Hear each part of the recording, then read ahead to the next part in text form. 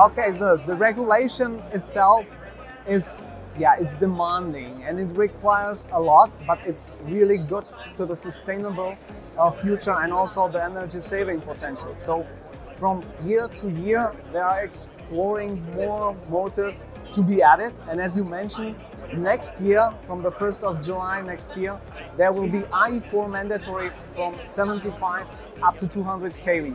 And we are already there.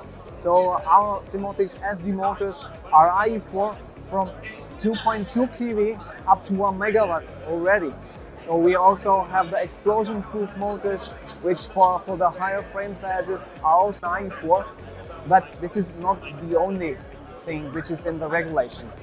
Because this year, from the 1st of July this year, there's a 7 load point topic, which means we are available with all motors which are also DOL, so direct online capable, and also VSD driven, also VSD motors.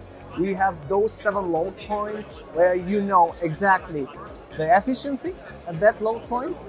We also know the losses, so the customer can compare the motors between themselves and really see the benefits we can get out of that.